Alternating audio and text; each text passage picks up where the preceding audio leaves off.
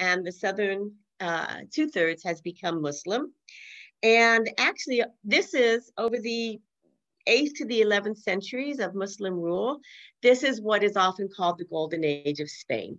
Things were mostly good for the Spanish Jews. I'm not going to go into detail, but there were times it wasn't as good. But overall, it was. And it was a time of flourishing culturally and in food ways as well. So at the peak, probably around 500,000 Jews lived in Spain, which was more than any other place in the world. It was the center of Judaism and Jewish life during the medieval times, which is often forgotten. You know, everyone kind of looks at the Ashkenazic, the Eastern European, or they look to the Middle East. The Iberian Peninsula was the center of Jewish life for several hundred years. This, by the way, is the barrio or the Juderia. And in Ladino, which is the language of the Spanish Jews, with all kinds of different languages mixed in. I'll talk in a minute about that. But you would say Juderia, not Juderia. So the J is pronounced. And so this is so interesting. This, if any of you have been to Girona, it's about 60 miles north of Barcelona. It has one of the best preserved medieval Jewish quarters in Europe. It's very worth seeing, and it has a very notable Jewish museum as well. And it's a beautiful city. Now, what's important about this wonderful time is that Jews and Muslims, until they became, and this is later in the 1300s when they were put into these kind of neighborhoods or barrios or however you want to call it. It wasn't a wall. It wasn't like in Rome where the Jews were actually walled off and it was gated. It was just they were gathered together in one area. And what's important is that the Jews and the Muslims really began to share foodways. They had similar tastes, interestingly. And so they had the pleasure of learning from each other. They had similar tastes in spices and vegetables, alliums like onions, shallots, garlic, and the Christians did not. Also, neither the Jews nor the Muslims eat pork, and how meat is handled, kosher and halal have a lot in common. So Muslims understood the Jews and the Jews understood the Muslims in many ways, including food. And what's interesting is you really start to see this crossing of borders and multiple influences on the food of the Jews of Spain besides the Muslim influence, because life in Spain was so much better for the Jews under Muslim rule than it was across the rest of Europe, that there was migration into Spain by Jews who were living in terrible conditions in other parts of Europe. And so they brought their own traditions and their own foods, and they also learned and adapted from the Jews who were already there. So it's kind of an interesting, you start to really see the exchange. And that's one thing about food. I don't know how you could ever talk about food as being pure, in the sense that it doesn't have influences beyond the original, because food travels. We know what the Silk Road did for food and spices. So food travels. Now, quickly moving in 1210, you can see how small now the region of the Caliphate, which is in the brown at the south, is starting to shrink. And so, we're starting to see things change. And this just is interesting to take a look because it shows the roots where all the Spanish Jews went, and the Sephardim. It also shows some of the other the dates of expulsions. So like Jews were expelled from England in 1290. So they had to find other places to go. And so you just see this whole movement. So obviously, whenever people left their homes, they had their foods and they would try, of course, to maintain some of that. This was a synagogue. And you can see it was built in 1138 when the Jews were still doing okay, even though the Christians were starting to reconquer the Reconquista was happening in terms of taking over lands from the Muslims. But this was converted to a church, as all the synagogues, most of the synagogues that ever existed in Spain are either gone, they were converted to churches, or there's occasionally, and this week there was a very interesting story about one that they think is part of what was a bar. And that they think that some archaeologists think they've discovered evidence that this used to be a synagogue that was housed in part of this building, the oldest part of the building. So they're doing tests now and work on that. So what happens, 1411, by the way, the Inquisition is already going on. The Inquisition started in the second part of the 1300s, which a lot of people, again, don't know. And then it culminated in some ways with the Alhambra Decree, which is the 1492, the Edict of Expulsion. So this led to more people who became conversos, practiced Judaism outwardly, but secretly maintained some of their Judaism, often through food. And I wanted to show you, this is the edict itself, which is kind of fun to see. By the way, it was formalized in Portugal, which was by then its own country. It was formalized there in 1536. And it was exported to Portugal because the king wanted to marry one of Ferdinand and Isabel's daughters. So to do that, they said, well, you got to take the Inquisition too, you know? So he did. And it wasn't as terrible right away.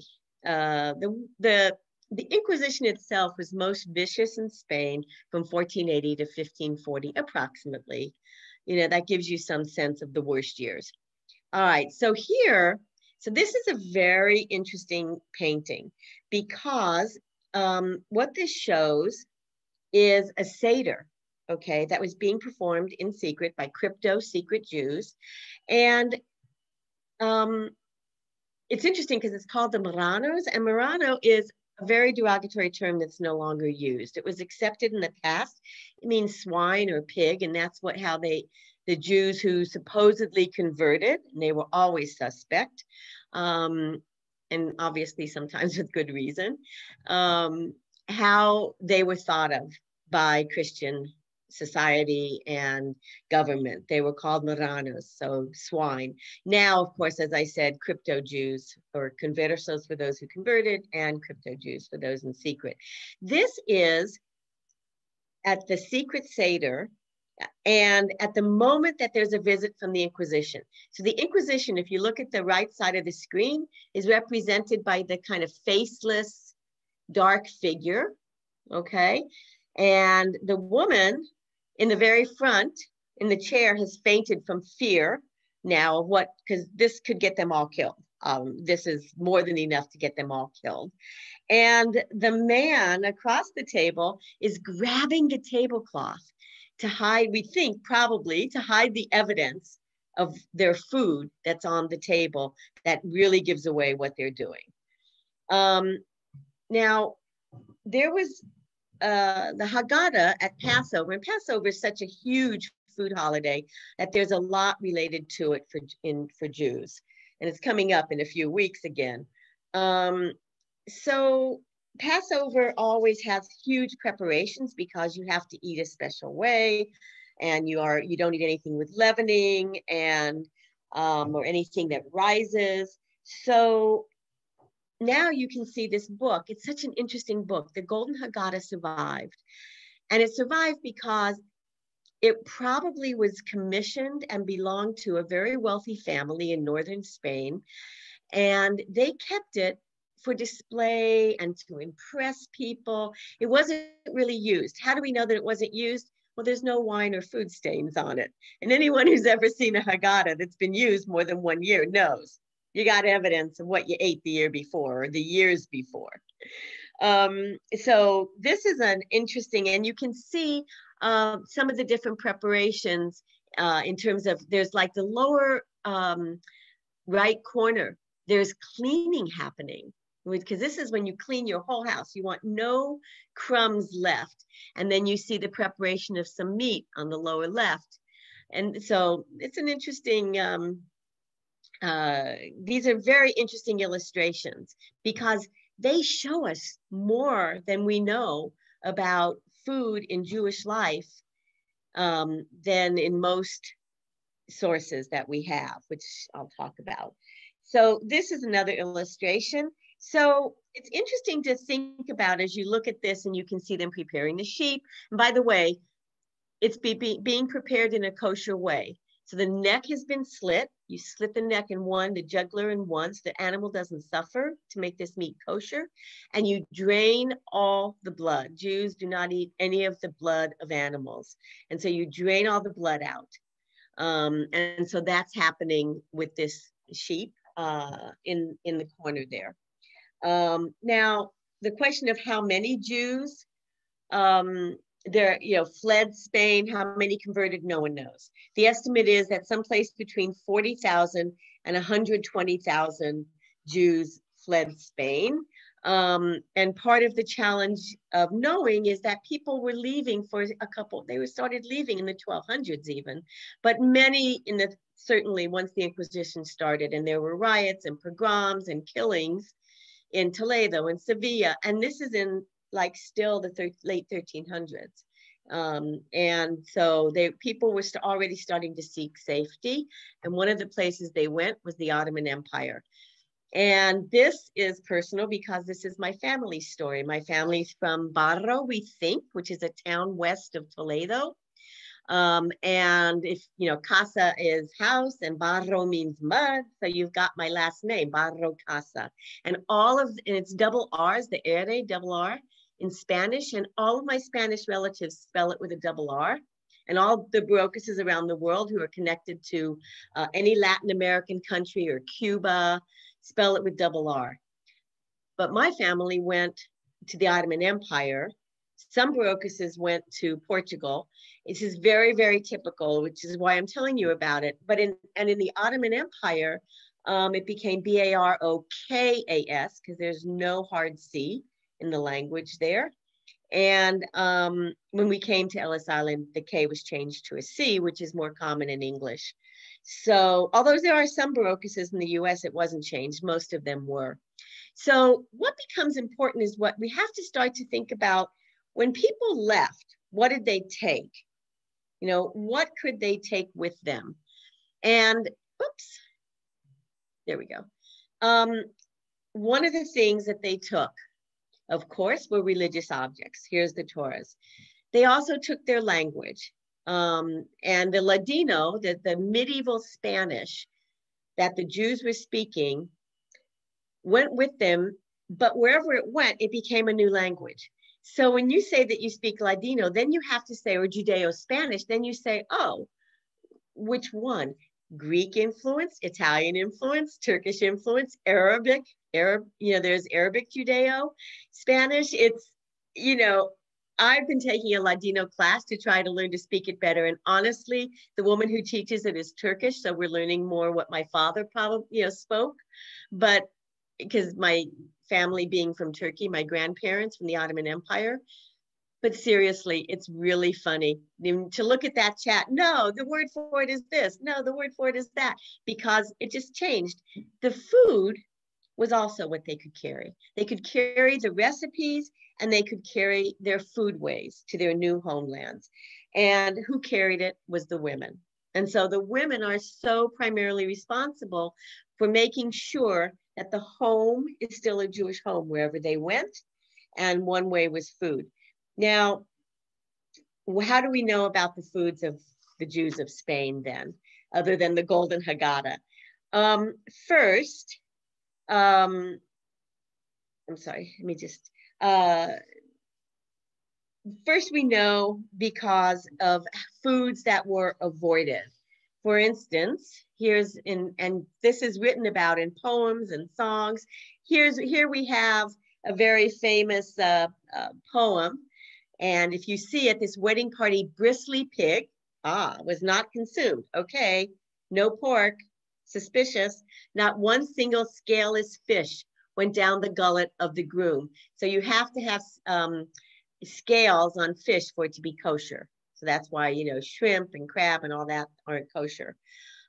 Instead, an eggplant casserole with saffron and Swiss chard. To me, that sounds great. And whoever swore by Jesus from the meatball pot was barred. So in other words, whoever took Jesus's name in vain didn't eat the meat. And they ate this wonderful vegetable casserole. We'll talk about these because these were very, very special.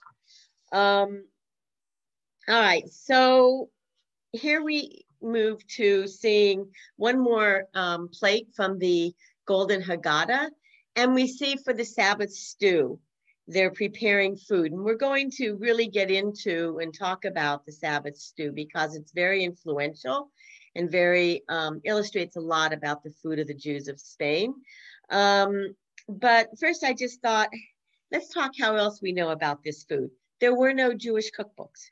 There were no written records of recipes of Jewish food. So interestingly, though, Cervantes has a reference to Sepharad in Don Quixote, and at the end of another one of his stories, a poor man yearns to eat a sweet that was favored by the Jews of Spain. So, I mean, and there's been talk over the years that Don Quixote is really a metaphor for the situation of the Jews of Spain. It's a very interesting, like tilting at windmills and trying to keep things, you know, from going where they're going, which is to bad places. It's very interesting. And there's some suspicion sometimes that Cervantes was Jewish, but I don't think anything's been proved. Now, the other way that we know about it is through this very interesting cookbook. So there's a cookbook, and this is just the modern cover of an interpretation of it. There's a cookbook that was in southern Spain in Andalus that came out in the 13th century. And Sarah, you may know the exact date, but it's the 13th century. I think it's the beginning of the 13th century. Okay, yeah. So this is you can see it's very interesting. It says the book of cooking in Maghreb and Andalus. Now, Andalus is the south of Spain. Maghreb is the north of Africa. You know, it's Morocco, Libya, and Tunisia makes the Maghreb. And so this is, you can just see that this was the mix of how foods were traveling north and south and back and forth. The Almohads, by the way, just are the ruling Muslim caliphate. So that's just to know that. Now, this book has 6 recipes that are considered Jewish, some of which, like the eggplant, is called Jewish eggplant. And it also has a recipe, and this is something that's becoming more well-known as we speak here, has a recipe for braided bread. And that challenges the Eastern European or Ashkenazic roots to what is the Sabbath and holiday, you know, bread, which is challah.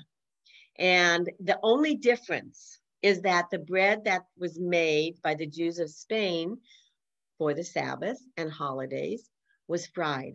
It was fried in oil. And when this moved, what happens was the early Sephardic refugees who moved east, fleeing the Inquisition, many went to Italy. And for some reason, this bread took hold in Italy among the Italians and the Jews. And they taught how to make this bread. It spread around in Italy, and especially in northern Italy. Well, what does northern Italy border? It borders Germany and Austria. So in Germany and Austria, this became a baked bread, but excuse me, but what, you know, the source traces to the food of the Jews of Spain, and it has a lot of Ashkenazic Eastern European Jews a little upset right now that this is really being talked about, because they've always claimed that challah was theirs. What is theirs is that what happened was they were prone to wanting to eat this bread, because in Germany, and there was a bread, I just forgot the name, bircher bread or something like that, which is a braided, twisted bread. And so by having this braided bread, they could look like their Christian neighbors. They could be like, oh, look, we eat that too. And they're eating it for obviously Shabbat and for holidays, but it made them look like they belonged. As opposed to, honestly, the food of the Jews of Spain which marked the Jews, and created the situation where they actually were persecuted. This is an Inquisition trial. Dunce caps were created as part of the Inquisition. When you were somebody who was accused at the trial, you had to wear this cap. Now, the decrees about the Inquisition include a lot of references to food and customs around food as a way of knowing if a converso was really living as a secret Jew. And why is this important? Because by the time you get to the 1400s, especially the mid 1400s onwards, a lot of Jews are already starting to either convert, pretend to convert, or leave. And certainly by the expulsion, the rest of anyone who was Jewish, they left, and so did many conversos and crypto Jews. But these Jews what happened with the Inquisition at this point is it really became about finding out secret Jews. It much more became about finding out who was contaminating the society still, and especially with food. So inquisitors were especially attuned to hearing about the preparation of Shabbat and holiday foods, and also the way ordinary foods are eaten, everyday foods, any kind of keeping of kashrut, keeping kosher, draining meat of all its blood, no dairy with the meat, not lighting a fire to cook hot food on Friday night or Saturday.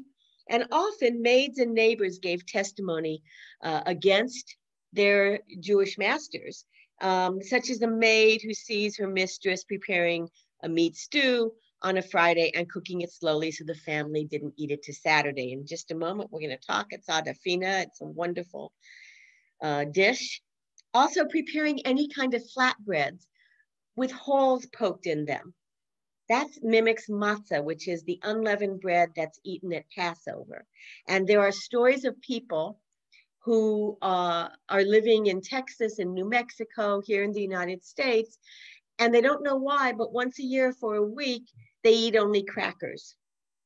And so this, we now know, really says your family was Jewish. Your ancestors were Jewish. And this was passed down as a way of marking that, even though they were Jews in secret. Interestingly, even a salad uncooked of lettuce and radishes was used against a woman named Juana Nunez at her trial in the early 1500s because she served it to women friends who came to visit nearly every Saturday afternoon. So they were eating uncooked food, first of all, which the Christians did not do as a rule. And it was on Saturday, no fire lit, but also they were relaxing and not taking care of their households at that time. So that was damning testimony, and she was killed. So here's the references of some of the things, how a crypto-Jewish family cooked at night for a holiday, for Yom Kippur. This is from a great book called The Drizzle of Honey, The Lives and Recipes of Spain's Secret Jews. And if you're interested in any of this, you should definitely get a hold of that book. We're going to cook a recipe out of it in a little bit, which is verduras, greens, which were very big among the Sephardim. All right, I want you to just take note of when this is. It's in 1678. This is still going on. The Inquisition lasted a long time, and people were being caught just living their everyday lives because of the food. All right, so now let's get into the specifics of the food.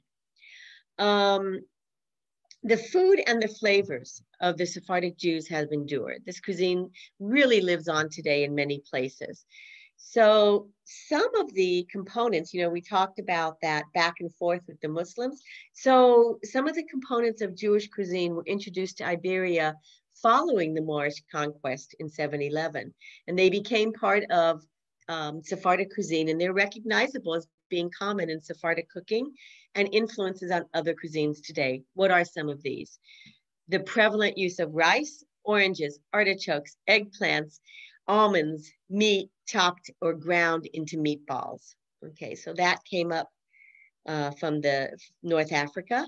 Seasonings such as caraway and capers, saffron for taste and color, sweet cakes and the use of almonds in sweets, rose water and orange water for flavoring. So these were all things that influenced Sephardic cuisines and still do. In Spain, also, Jews and conversos were often identified with the consumption of cured fatty fowl, such as goose and duck, because the Christians did not love that. And curing it was a way for the Jews to maintain keeping kosher, even though, and not seeming that they're doing it. There was so that the blood was gone from it and all of that. Now, let's talk about adafina. This is a really nice laid out, gives you all the idea of the ingredients that went into an adafina. And it was very interesting that pork was used a lot to ferret out Jews. In fact, there's the whole thing about that, you know, pork wasn't used as much in Spain until they wanted to really figure out who was really Jewish. And then every place started serving pork and everybody started eating it all the time, so that as a way to find out if someone's Jewish. So the Jews had ways of getting around it. They made pork cutlets, and they would make them from chicken or from pounded or from breaded eggplant. And I saw recently a story where the way that they would make the bone for the cutlet was often charred toast. And so this would give their neighbors that look like, hey. And in Portugal, there's a famous sausage, and I'm really sorry, I forgot the name and didn't write it down for this. But they're called aleiras. The sausage that looks like it's made the same, but with pork. But it isn't. It's made with goose, if I remember right. Is it goose? Yeah. Or chicken sometimes. And sometimes chicken, yeah. So another tradition was to make goose or duck ham. And this tradition continues today, especially in parts of Catalan, which is in the Northwest, including Girona and Barcelona. And so it was very interesting that they'd cure the meat and create this ham that took the place of salt pork in cooking, so that it would start to give some of the smoky taste and the appearance of having used pork, but obviously not. So this would happen with adafinas sometimes, just to give that appearance. So the cured goose, known as Jewish ham, also appears, by the way, in Spanish poetry. So here's the ingredients for an adafina, and here's another adafina finished. Wait, let me just see. Okay. So there's eggs cooking in this adafina, and that becomes very important. So adafina is the overnight stew. And usually in the north of Spain, it was called adafina. In the south, it was called hamim because of the Muslim influence from the Jews and the Muslims from Morocco and the Maghreb. And it's the overnight Sabbath stew. Excuse me. It's one of the most common dishes that was used in Inquisition testimony to ferret out Jews. And in one case, in 1570, inquisitors recorded a maid testifying that she witnessed her employer cooking mutton with oil and onions, which she understands, this is being quoted, is the Jewish dish adafina. So this traditional stew would include meat, chickpeas, fowl, fava beans, onions, garlic, cumin, other spices, and these hard-cooked eggs, which became a tradition of their own. And in Eastern Europe, they have something called cholent. And cholent is the overnight stew of the Ashkenazic Jews. And it has not even half the ingredients, has no spices to speak of. And maybe if they're lucky, some white beans or some barley. It's very different and very much blander. Root vegetables are all that is with the meat, and maybe a piece of meat or goose. They were pretty not well off, the Jews of Eastern Europe. So I wanted to just talk about this because these are the eggs, and I'm kind of obsessed, as Sarah knows, with these eggs. So if you take the hard cooked eggs, nowadays they're cooked. What happens is, if you're not making adafina, you can make huevos geminados anytime. And you make them by cooking a bed of onion skins and peels that you save, put your eggs in, and water, cover it with them with water. And some people put coffee grinds. Some families put a little vinegar. Mine never did. We used the coffee, but not the vinegar. Excuse me. And peppercorns for spicing also. And then after they've cooked for a few hours, because they cook 6 to 8 hours, you can go in and crack the shells gently on each one and put them back in the water, and you will get patterns like this, which I just absolutely adore. Okay. And by the way that the adafina was cooked, which I didn't totally explain, is it was cooked in the banked coals. So the fire was lit before Shabbat. You put the adafina in and you just bank the coals so that they together around the pot so it stays hot and keeps cooking, like putting it in your oven to cook overnight at 300 or 250 or something. It's the same idea. And some people do roast these eggs in the oven, by the way, at a very low temperature overnight. But I cook them in the water. So the most important thing also to think about is adafina is a dish that is so Spanish today. It's served in restaurants. It's served all over. People love it. It's Spanish. And it's so ironic that this is really the Sabbath stew of the Jews who got kicked out. This is called cuajado. That's one of the names for it. There's many names. Basically, this continues. Eggs were very important to the diet, and there's a long history of egg and vegetable casseroles because the Sephardi made a lot of vegetables. I make mine with leeks and a little bit of carrot and potatoes, which are New World. So my version is a little later than, the versions earlier that were made with eggplant very often, zucchini sometimes, leek, Swiss chard, all of the usual ingredients that grew in their gardens or were at the markets. And then tomato or potato were added later when they came from the New World. And cuajado was originally made in an iron skillet hanging over the fire, which gave it this great crust on the bottom. And it became until there were ovens in people's homes. It was fixed this way. Now there's other names. Again, we get into the whole thing of how do we trace a dish when we don't always have the same name for it. So the dish of cuajado is also called cuajado, meaning coagulated in Ladino. It's also called spongato, meaning sponge. And especially among Turkish Jews, it will be called almendrote, and that especially is for the dish that is made with either zucchini or eggplant and eggs and some spices and whatever else goes in. So here you have the same dish with 4, 5, 6 different names. And so it becomes really interesting to be a food detective and try to figure all that out. Chickpeas, so important. You've had this dish when I fixed it at, yeah, this is a wonderful dish. Chickpeas were grown in Iberia since Roman times, and they were very important for the Jews because they were an inexpensive source of protein. And also they were a source of protein when those riots and killings and destruction of Jewish quarters happened.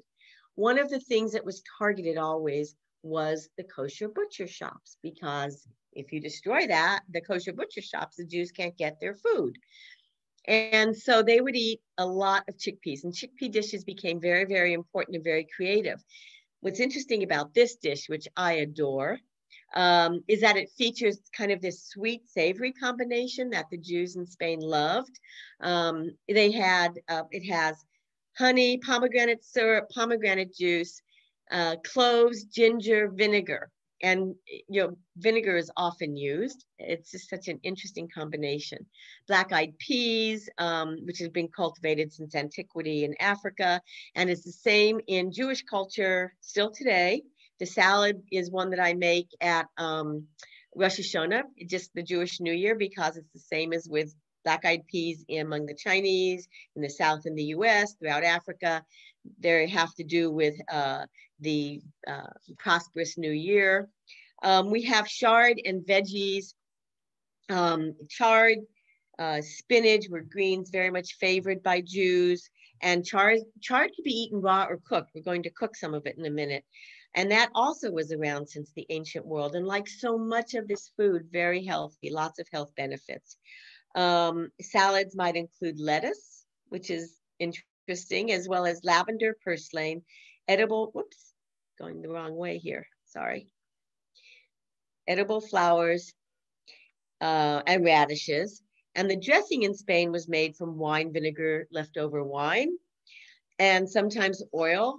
And this was dressings that were in keeping with a meat meal. They could be eaten with any meal. So let's talk about quickly, Sarah, I don't know if you recognize that dish. That's the dish of eggplant and tomato that we made. We made that outside under the tent at our gathering. Eggplant was loved by Sephardim. It probably originated in India or Africa. It still grows wild in both places, and it thrives in warm and temperate climates. So it's perfect for the Iberian Peninsula.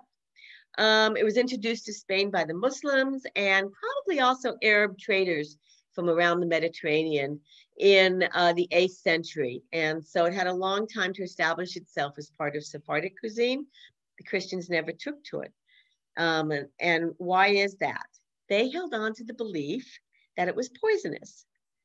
Okay, it's part of the nightshade family, and nightshades had trouble gaining a footing among some people in the medieval world, and so they believed it was poisonous or decorative at best. You might grow them because they looked pretty in your garden.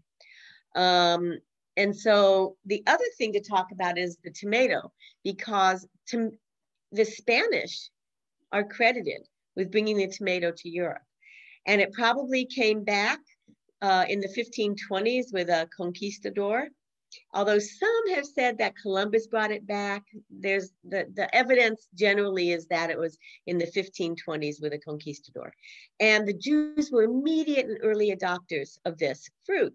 And the Europeans thought, again, it was decorative at best and poisonous at worst. So they didn't eat it. And so when we talk about the food that got carried when the Jews left Spain, you look at the tomato, the spread of the tomato is such a great example. They went primarily eastward. So going across Europe, most places, no, didn't want anything to do with the tomato. When they got to the Ottoman Empire, the Ottomans said, this is wonderful. And they really took on both eggplant and tomatoes. And there's this wonderful marriage between Ottoman cuisine and the cuisine of the Sephardic Jews. They really have, over the centuries, continued, just really complemented each other, learned and grown from each other. And the tomato did not become popular in Italy until the second half of the 16th century. It was quite a ways down the road. So the late 50s, after about 50 years after it was introduced by the Spanish.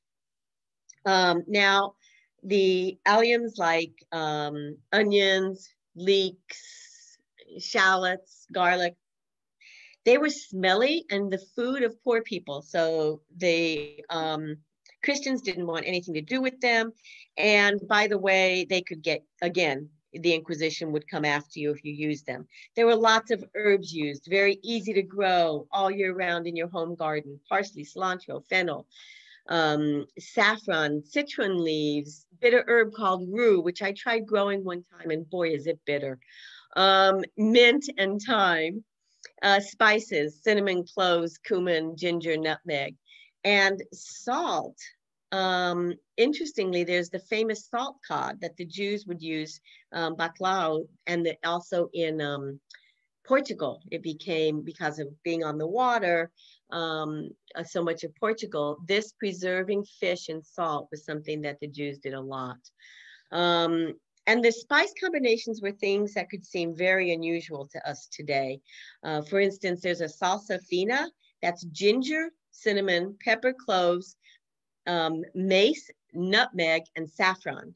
So most of us wouldn't put those together, but they're delicious, truly.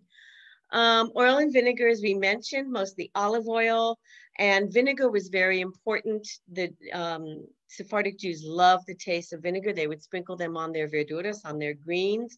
And also it contributed to making sweet and sour dishes like meatballs that the Jews also loved.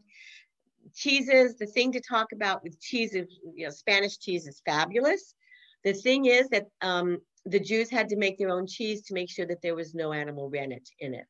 And so they ate many of the same cheeses, like a very fresh, creamy cheese. It's like a queso fresco, hard cheeses like manchego, but they made their own. And so let's talk about tapas, because this is such an interesting topic. It's like tapas, Jews love to snack on appetizers and small dishes. Okay, especially during family gatherings on that Saturday afternoon or during holidays, same as Muslims enjoyed their meze. So there was a marriage again of these two cultures and cuisines. So they would be served, these little dishes would be served in dishes with lids, because kitchens weren't in the house. They were outside of the house generally. And so you'd have to carry all these little dishes on a tray or whatever, often outside across a courtyard to where people were eating and gathering. And so they'd have these little lids or tapa on top of the dishes. And so this introduced the Spanish at large to the custom of tapas, or small appetizers, or if you want, they can make it your meal. And it's very interesting that tapas became very big food in bars and inns, especially on Sunday afternoons when the men would gather and after mass, after going to church, the women would take the kids and go home and take care of their families, and the men would go to bars and eat tapas and drink. And common tapas of Sephardic origin that are still eaten in Spain include cheese dumplings, yogurt soup, fried pumpkin, pickled and preserved fish, like anchovies in vinegar, olives, cheeses, fruit, and simple salads, like we talked about, with radishes, onions, leeks, roux, for instance. Ham was used then once it became popular among the Christians, because, if you didn't eat the ham, you were Jewish. So fish on Friday seems to have come also from a Spanish Jewish tradition of eating fish. The Portuguese, it's said that the first fish and chips shop in London was started by a Portuguese man descended from Jews. And that's because fried fish was a big thing among the Jews of Spain. And here I want to show you, I think this is out. Yeah, the marochinos and turón. So we have two things. Desserts with almond and almond paste were beloved. And this is because they had a lot of flavor. They were very accessible, and they were parb, which means they could be eaten with meat meals or they could be eaten with dairy meals. And so marzipan, for example, in Toledo, the famous Toledo marzipan, the most famous, is still made from a well-preserved Jewish recipe. And when I was in Toledo a few years ago, I walked into a bakery on the main square, and there was the torta judea. It was this Jewish torte. And what was it? It was a thin layer of marzipan with a crust underneath and up the sides. And that was the Jewish torte. So this is marochinos, which is a cookie that we're going to whip up in a minute. We're just about ready for the kitchen. And this traces back to that time. It's very easy to make. And this is just with almond meal, and we'll talk about it in the kitchen more. These are the turón. Turón is famous in Spain, and it was first made by Jews. And the white, it's so interesting. Turón is hard to make because you have to work with egg whites and sugar, which get hard very quickly. And so you have to work very, very quickly to make the turon. But there are many companies today that make turon. Some are descended from Jews and some aren't. And it's a really popular treat that Spain is known by. So this is, I couldn't leave out fried food. This is buñuelos or buñuelos or binuelos, depending on where you are. These are some that I've made. This is sometimes called the Sephardic or Turkish beignet because they became very popular in the Ottoman Empire. But if you think about it, you know, the fried treats, think about where you've had them, like in Mexico, sopapilla. Sopapillas are buñuelos carried by conversos to Mexico, and they showed up there with with the drizzled honey sauce on it. And also, it's a quintessential Mexican winter holiday dish is golden deep fried balls of cheese infused dough, and also that in Latin America with and without the cheese. And these are descended from Jews, conversos who went to the New World. There's also something called pan de semita, Semitic bread, which is this iconic sesame seed studded roll in Mexico's Puebla region. And this is linked to secret Jews who might have eaten it, the thinking is, as an alternative to regular bread during Passover, because this is a little different. So this is, you know, something very iconic in Mexico, parts of Mexico that came from the Jews. Last, I want to talk a little bit quickly about sponge cake. This is pan de España, literally called the bread of Spain, which is actually sponge cake. And it was probably baked around the year, first baked around the year 1000, when people started to use eggs to make cakes rise. So before that, cakes were fairly flat. You would put things in them to try to bulk them up. But once eggs could be used more, it became popular. This sponge cake became popular in so many places. And you can make it for the Jewish holiday of Passover. This is actually that version that does not use flour, but uses cake meal and potato starch. And sponge cake became part of many cultures around the world. Tres Leches cake in Mexico uses the sponge cake pan de España that came with the conversos. And it's the most popular versions are made without butter because that keeps it kosher. And if you're wondering who that lovely man in the picture is, that's my father, my papi. And I just, you know, to close, I want to just say that I never understood my papi's obsession with sponge cake. I started when I was around 8 or 9. I would make him sponge cake. That's all the cake he ever wanted me to make. Birthdays, holidays, whatever, we had sponge cake. He did. I had chocolate cake, but he had sponge cake. Why? Now, I never understood where this came from. I just thought, okay, it tastes good with his coffee. And then once I was actually in my mid-30s and I moved to New York from Denver, and there was many more Sephardic Jews, and I became involved in the community and started to really do some research. Well, that's when I found out that I have ancestors who ate sponge cake, you know, basically, and that this actually is such an incredible example of how enduring food can be, how food can travel. So my ancestors went from Spain to either Portugal or Ottoman Empire. From there, they went in my direct line to New York, but others went to Cuba, South America, Italy.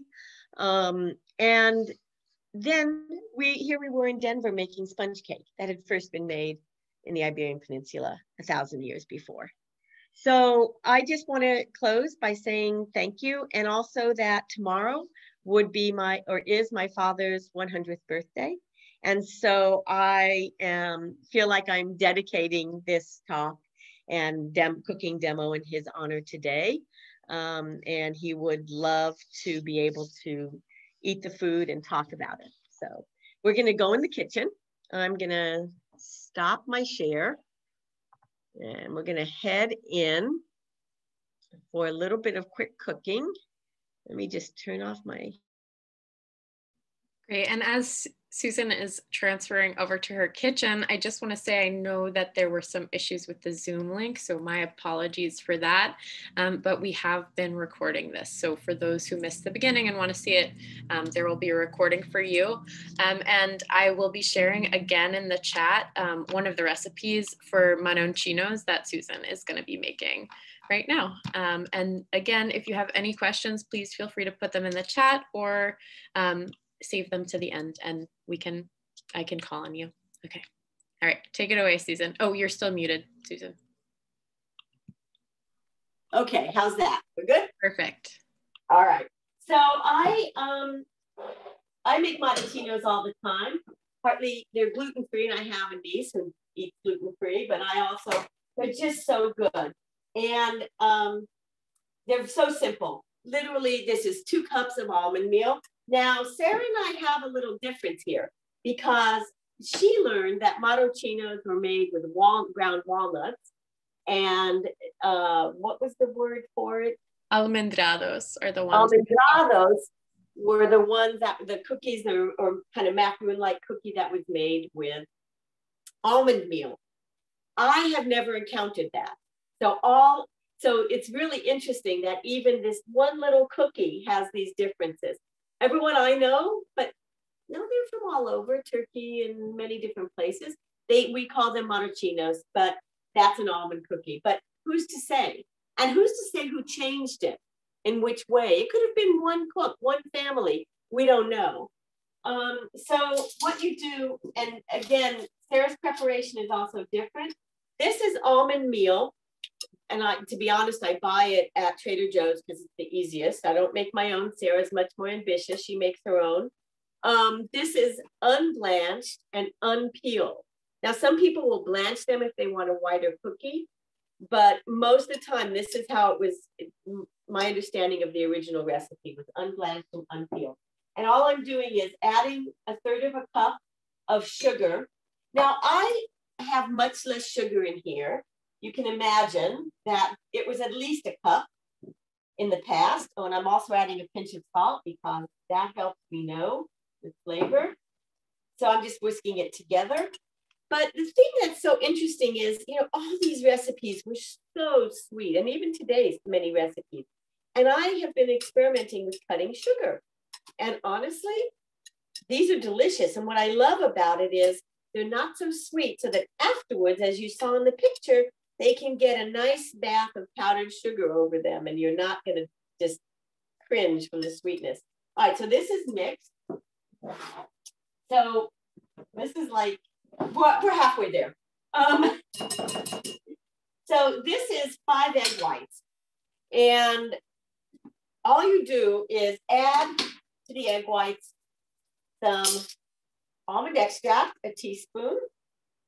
And you can go a little lighter on this, which I do because I'm not a huge fan. I tend to go like maybe 7/8, but a little lighter. And then I also add a teaspoon of vanilla extract. Okay. And that I like, so I do a lot of it. That's a full spoon. All right. And then we are going to take the whisk and just beat these up only until it's foamy. You're not going for peaks or anything like that. You're just going for foamy. All right. And you can see that this was so easy and quick, to make. And it's not expensive either. You could make these in a toaster oven, which I have. So if you want a treat there, we're almost there. It's about 15 seconds, 20 seconds at the most. Okay. You can see it's all foamy and mixed together. And now you take a wooden spoon, okay? And you want to take a wooden spoon, preferably, because wooden spoons have a reason. They're so flat, they really help things mix quickly. And what we want to do is put this in, and we only want to mix it as much as we need to mix it to combine it, to make everything wet, and that's it. Then you want to stop. Sorry, I'm just gonna start to heat up. Oh no, I don't need to yet, sorry. Okay. So here we have, and just scrape it all down, almost there. If you over mix these, they get kind of tough, you know, that's the story with a lot of things, meat, other things too. If you over mix, it can get tough. So just enough so that everything is blended. And this is not like when you work with egg whites. Use the back of the spoon also to mush and blend quickly. Okay, we're done. Now, what you want to do is take 2 teaspoons. This is the easiest way to do this. This is kind of a little bit of a loose batter. It's a very moist cookie, or kind of macaroon almost. All right, I'm gonna this space. So all that you do is you use, it's really, let me do this over on this side so you can see. You use the 2 spoons to work together. And so you get everything on the spoon. It's just a teaspoonful. You slide it on and it's almost round. You can take a little time to round it off if you like. And then you just smooth the top a little and you make a disc. So it's a little bit flattened, but it's not skinny. All right, we're gonna do that again. Hopefully a similar size. And they don't spread a whole lot at all, just a little. So they can be fairly close. All right, there we go. So I'm just gonna do a few and then we're gonna pop them in the oven because I want you to see how they cook. And we'll be cooking the verduras, the greens, but halfway through these cooking, you need to rotate them.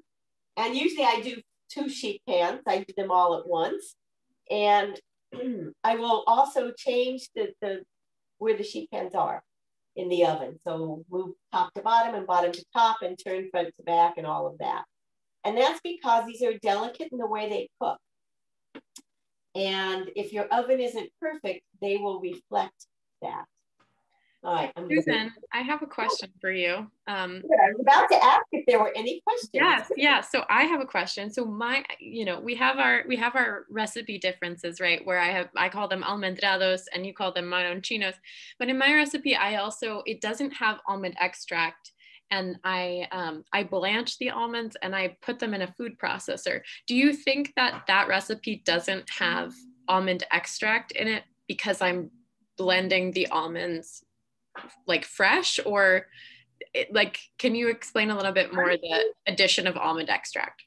So honestly, what I think is that this is not an original recipe totally, because the extract probably wouldn't have been used.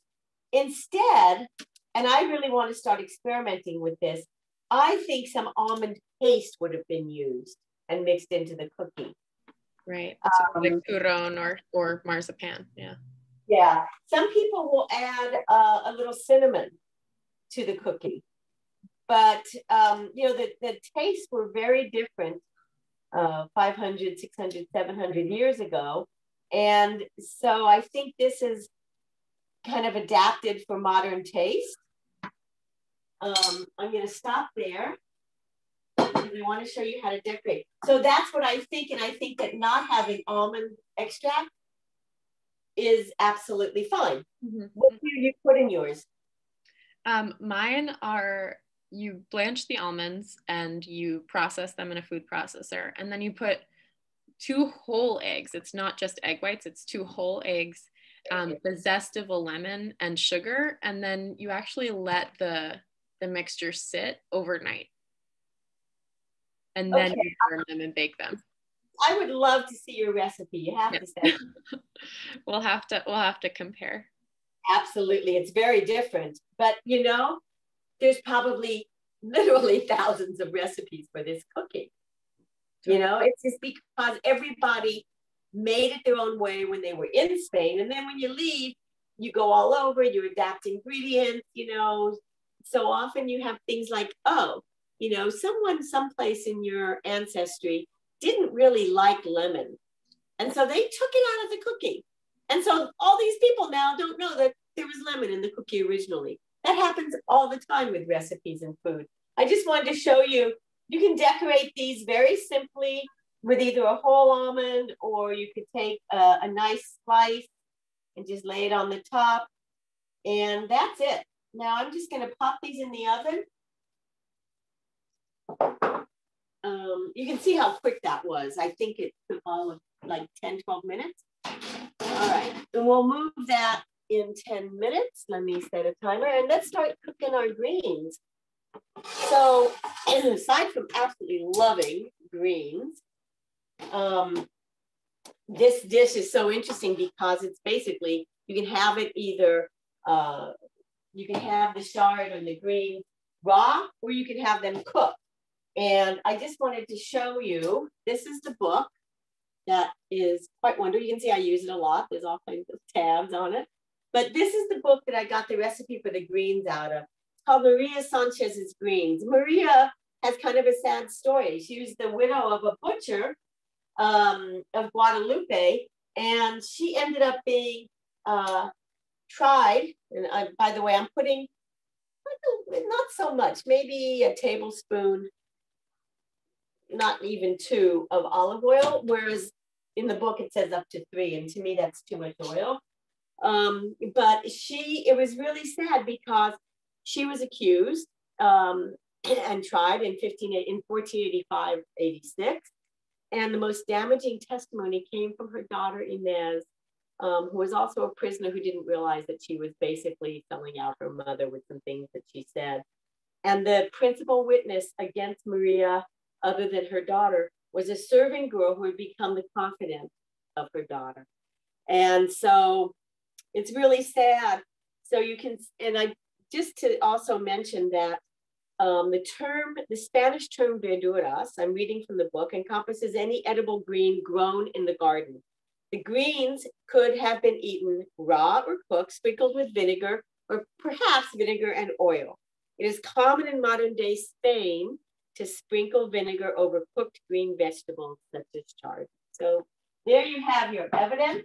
Now what I am doing, this just says, by the way, it's a great recipe, big bunch of greens. So what I did was I have a mixture of spinach and Swiss chard, 2 bunches, because we all know how this cooks down. So, and what I'm going to do actually after this class, when I go to eat these for dinner, is I will add some chickpeas to them, which is a Turkish dish. I'm sure that also the Jews in Spain must have done this at some point, but I learned that dish many, many years ago and have loved it since. And then you can add in, what I'm going to do first is I always chop up, they don't say to do this in the recipe, but these beautiful stems are going in, and they just need to cook a little longer. And Susan, here's a question in the chat. Do you use Spanish olive oil? What olive oil do you use? This is a Mediterranean blend. I very often, honestly, depends on, you know, it kind of depends on what I'm doing with it. This is a very kind of neutral olive oil. It doesn't have a strong taste, but as it got hot, it still had that lovely scent that you get from nice olive oil as it heats up. So that's good. I like Spanish olive oil a lot. I also, honestly, Trader Joe's, I feel I sound like an ad, sells an organic Tunisian olive oil. That if you like your olive oil just a little bitter, it's really good. And I like that. I like to use it in salad dressings because it kind of has a really nice edge. But I don't use just Spanish. So and just another quick question about the cookies that I saw in the chat. Just could you remind us what oven temp you are cooking the cookies on? 325. 325, thank you. So it's low. And actually interesting, I'll show you, I made some. Okay. These are some that I made last night for a class I did. And what's interesting, they're very moist. Okay, this is a moist cookie. What I like to do if I'm going to serve them is I will pop them back in the oven for like 3 minutes, just to kind of give them that crustiness again and soft on the inside, you know, so they're not quite so soft and moist. They are quite delicious like this. I had to taste test this morning and make sure they were still good. Natural. Yeah. And there aren't so many people on this call, on this Zoom. So If people want to unmute and you have questions or comments, feel free to at this point. I mean, this is like, couldn't be simpler, and I'm just waiting for the stems to get a little bit cooked.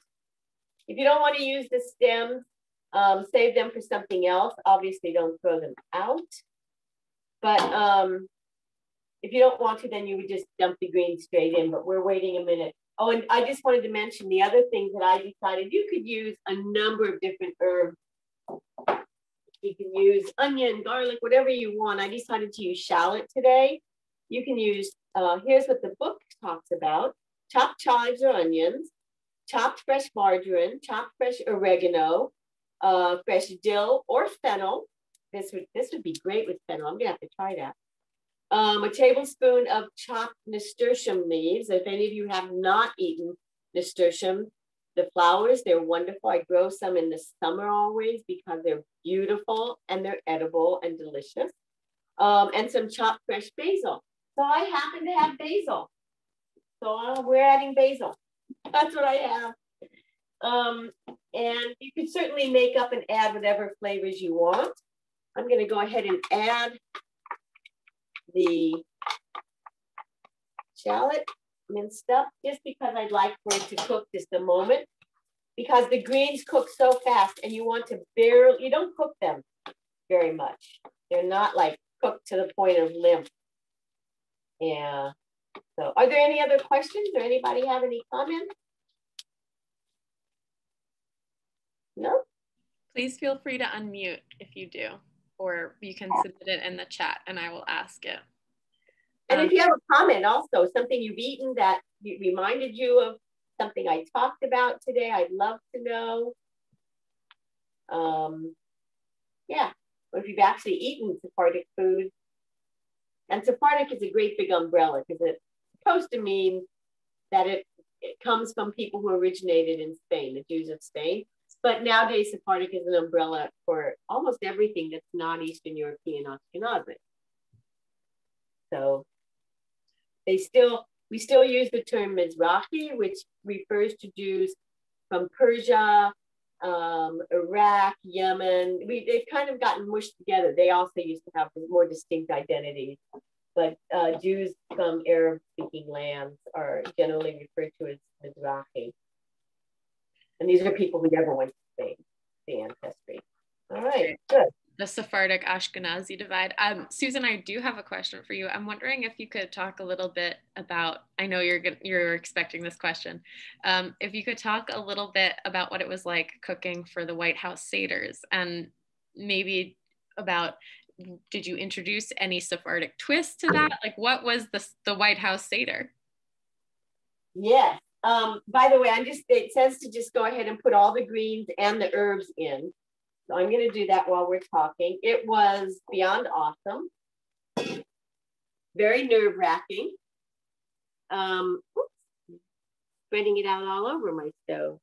The first year, I did it 3 years. The first year I did it was not a lot of influence. One dish went on the menu that I had suggested, which was a Moroccan chicken with olives and preserved lemons. So yes, I introduced some new flavors. There it was next to the brisket, you know. And then the second and third years, they trusted me. And so I added Moroccan harosset balls, which are dried fruit and nuts ground up and made into this lovely ball. It's the best harosset, so good. And I also added the huevos laminados, the long cooked eggs, which threw everyone off. As I walked into the kitchen at 9 o'clock in the morning, the kitchen in the White House, and said, okay, we got to get these eggs cooking. Where are the eggs? Where's the big pot? You know, and they're like, you're making hard-boiled eggs? You don't need them until 6 o'clock tonight. I'm like, oh yeah, but these have to cook for 8 hours. They were just stunned. It was so much fun. And can you remind us which president you cooked for? Oh, it was for President Obama. Yeah. He has been to many Seders in his life. And on the campaign trail, a couple of his aides were having a little Seder, I think with Maxwell House agadas and a box of matzah and a bottle of wine and a can of macaroons that one of their mothers had sent down the campaign trail. And it was really funny. He participated, discovered that they were doing this, and participated. And at the end of the Jewish Seder, you say next year in Jerusalem, and he said next year in the White House. And you know, when we're there, we're doing a Seder every year, and he did. Okay, I just now is the time when I mentioned take back and turn it front to back and give it 10 more minutes. They just get slightly kind of golden brown on the bottom. That tells you they're done. All right, I could be using tongs for this too, but all right. So all we're gonna do, it says to cook briefly. So I'm just trying to make sure it's pretty evenly cooked. Okay, and the shallots and stems are mixed throughout. Yeah, and actually they were so appreciative. It happened because Michelle Obama wanted more green and healthy at the Seder. So she said, please go find a guest chef. And I had met the Jewish outreach person. And the funny thing is, I was very new to being a food professional. I'm a home cook, been cooking since I was a very young girl, but only in 2012 did I become a professional when I started Jewish Food Experience and started cooking and going on TV and doing demos and all that. And I never had professional training. And this is 2014. And I'm like, yeah, I can cook at the White House, sure. Well, it worked. And the big secret is I made gefilte fish from scratch there because that was on the menu. They wanted their gefilte fish. Although I introduced one that had a lot of herbs and watercress and stuff in it. It was so good. A little salt going in. And then I'm just going to sprinkle a little bit of vinegar. And we're just going to let it cook for a moment more, and it will be done. This is a wonderful, simple dish. You can see how quick. So both dishes are being done with me talking in less than a half hour. All right, this is done. I guess, you know, I could taste, but I think we're having done this many times. And you don't see what I was talking about? It's not cooked to the point of everything being limp. You know, it still has some body. If you kept cooking, it would keep shrinking as the water cooked out more and more. And it would just go real squishy. It looks so good, Susan. I wish we could smell it. Well, the touch of vinegar is really lovely.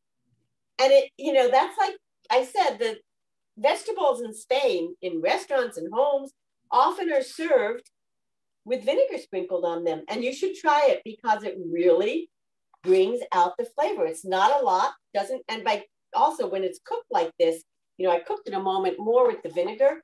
There's no sharpness left. There's none of that kind of vinegary that you don't like because it's got that, yeah. So we're putting it into, just because everything should always look good when you serve it. All right, so there's one. All right. Anyway, so I will say one thing though, more about the White House, not to, you know, keep talking about it, but it was fun. When I was cooking the second year, and I was standing at one of the steel islands in the middle of this not that big of kitchen, you would be shocked. Very efficient, but not big. It's in the bottom. The only part of the White House that didn't burn was the basement, and the kitchen's down there, and it's small. Too small for the walk-in freezer or the walk-in refrigerator, which you have to go out in the hall and down the hall to get to. I was standing at the counter and cooking, and I all of a sudden got like chills. And then I really, to be honest, this is one of those experiences. I felt the presence of my parents and grandparents with me at the White House. as I was cooking. And I really do believe that I was there, like, because of them, carrying them on, because they cooked, they passed it down. My father cooked, which dads in the 50s and 60s did not cook unless they barbecued. My father cooked, my mother cooked. It was, I was really part of just channeling them. So it was really a very special experience. I love that. You have, because it's nice. It's such a beautiful memory. And Susan, you've got some love and Sephardic solidarity from Minneapolis from Stephanie Levy in the chat. She says she's watching with my family childcare kiddos, so have to keep muted. This is wonderful. I am of Sephardic, Mizrahi, and Ashkenazi heritages. I sing and cook from all of these. I recently translated a couple of Sephardi recipes into Demotic Greek for my online Greek class assignment. The spirits are with us, so. Wow, thank you, Stephanie. That is so nice. I would love, if you would like my email, I feel very comfortable for Sarah, for you to put my Gmail I can in. share it in the chat. SH2, right? SH2 at Gmail. Yes, at Gmail, right. And anyone who would like to contact me further about any of this, please feel free to. Thank you, Stephanie. That's so lovely. Yes, we love the Sephardic heritage.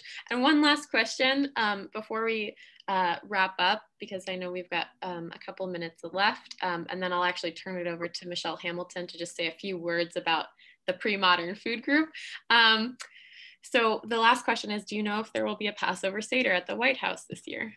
Well, if there is, it's private because there's no people being invited because of COVID. But I'm very hopeful for the future that either the White House or the Vice President's house, which is just, not even a mile away down the road, be there so easily. Yeah, I'm very hopeful that both will be doing a Seder. Now, the Obama Seder was private. It was not a public event. 20 to 25 people, or 22 to 25 people in a private dining room at the White House. And it was lovely, truly lovely. I will never forget hearing President Obama booming out, "We shall overcome" as part of the Seder, or his reading parts in English of the Haggadah. It was just, gives you chills. I don't know what will be. We'll see. Yes, well, hopefully it'll be wonderful and filled with many delicious Sephardic recipes. Thank you so much, Susan, for being here today and sharing these recipes with us and all of this amazing information. I know for me that it's always a joy to listen to you speak. So I was just so thrilled you could be here. And again, for the folks who missed the first part, who had trouble with the Zoom link, we do have a recording. So we will be sharing that with you all. Sarah, can I just say one thing? As the next person is talking, I'm going to be taking out the cookies. And what I'll do is I'll turn one over so you can see what I mean by the bottom. And you'll just look visually. I won't talk. Great. Beautiful. Well, you're welcome to talk for sure. Yeah, thank you all so much. Amazing. Cool. Michelle. Yeah, no, I just wanted to say thanks. And thank you, Susan, or Miss Barocas. That was really wonderful and really great. I'm a scholar of medieval Spain and the medieval Sephardim. So it was really, really a wonderful talk. So I can't thank you enough. I'm sorry about the snafu at the beginning, but we've put into the chat how people can find the beginning. And also this is part of a larger food group. So we've been looking at the history of foodways and the history of ingredients and methods of teaching, or of cooking, which I think your talk really, really speaks to a lot of what we've been looking at. And thanks, Sarah, for organizing it. So I'm gonna callarme. I'm just gonna be quiet now because I want to see the cookies, which really look great. But thank you again. And I can't follow up to cookies, right? So that's really wonderful. But thank you. Thank you. And by the way, if you found any, errors in my talk, or anything that you have found is not the case, please let me know. I mean, as you know, as a teacher and a scholar, you always think you're up to date on the latest research, but not always. Something can slip. So I'm happy if there's anything you'd like to speak to on that, just let me know. Oh, no, I think it's great. And I can't recommend you know, David Gitlitz and Linda Davidson's book, A Drizzle of Honey, anymore. And you used it, and I think it's a fabulous resource. And, you know, sadly, we lost David this year recently, and Linda also in the fairly recent past. So no, I think that's a great text, and I thought your talk does a really good job of sort of framing Sephardic cuisine and the diasporic context, right, which are really so exciting. So anyway, so thank you. Sorry to join late, but I'm going to go back and check the beginning. Okay, thank you so much. All right, it's time for the big reveal. Let's see, before we leave each other, if they smell good, I can tell you that. Okay. Let's see if they're brand new out of the oven, but let's see if I can just flip one over. There we go. Okay. Ah, there we go. Can you see? Let me put it against my, just that little bit of browning. You want that because you want the cookie to be cooked through, and at 325, 20 minutes is not a lot. So yeah, so that's that. I wish I could give you all cookies now. I wish that too. They look so good, Susan. This is amazing. Well, thank you all so much for being here. Thank you again, Susan. Thank you, Michelle. Thanks to the Premodern Food Group, Center for Jewish Studies, and SPRG.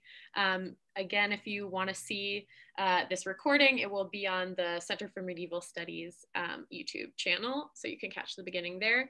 And we have our next Premodern Food Group event coming up on the 18th. So be sure to check out emails for that. But in the meantime, thank you, everybody, and have a great Thursday afternoon. Thanks, Susan.